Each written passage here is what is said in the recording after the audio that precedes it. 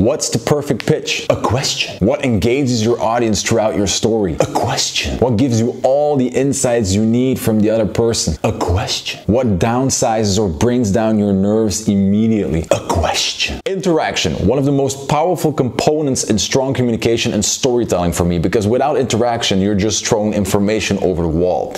Use interaction at the right moments and you will see that it can do a lot for you and your story. So that's what I want to do in this video, show you when I use it, why I use it, and what it can do for you. The first moment I use interaction is in the beginning of a story, beginning of a meeting or a presentation to downsize nerves. Because when you're nervous, the audience is this one big block of scary people. And the moment you start with a question, a very simple question, and you give them the opportunity to throw an answer back, they will become individuals, they will become human, and you will downsize the distance between you and them. The moment they become human, the moment you have that interaction, you will just feel your nerves leave your body. I know it sounds scary to start with a question, to start with interaction when you're nervous, but it's the one thing, even if you don't believe in it, try it and I will guarantee it will downsize your nerves. The second moment I use interaction is when I pitch my business. When someone at a network event, elevator, investor club asks me, what do you do? I don't give them the 1 or 2 minute general pitch that everybody thinks they have to do or prepare.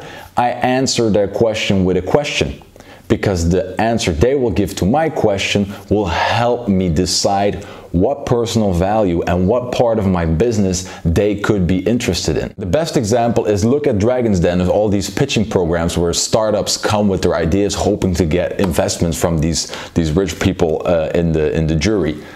What convinces these people? Is it their pitch? If it's a good one, yeah. If they say you're gonna make 2 million as an investor in the first year, they will definitely invest. But what convinces these dragons is not necessarily the pitch, but the interaction that comes afterwards.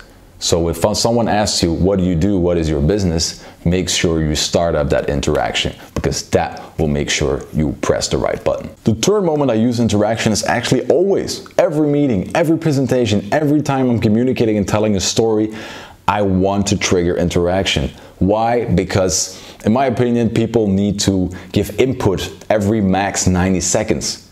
Because when you give them the opportunity to give input, to participate, you keep them engaged. They don't get bored. They have a feeling of being part of your story instead of just being the receiver. Go to a network event. I don't want to hear you talk for 4 minutes. I lose my interest immediately. I want to be part of your story, even if it's about your business or your life.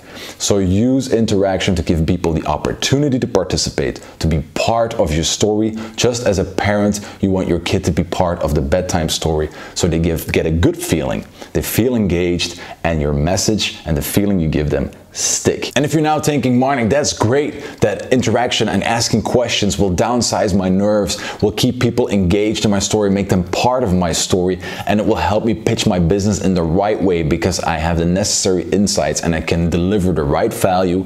But how do I ask these questions? The next video is going to be all about how you should ask these questions and what's the safest way and easiest way to do it. So subscribe to the channel, or if you can't wait, read the book. There's a whole chapter on interaction. Hope you enjoyed it. See you soon.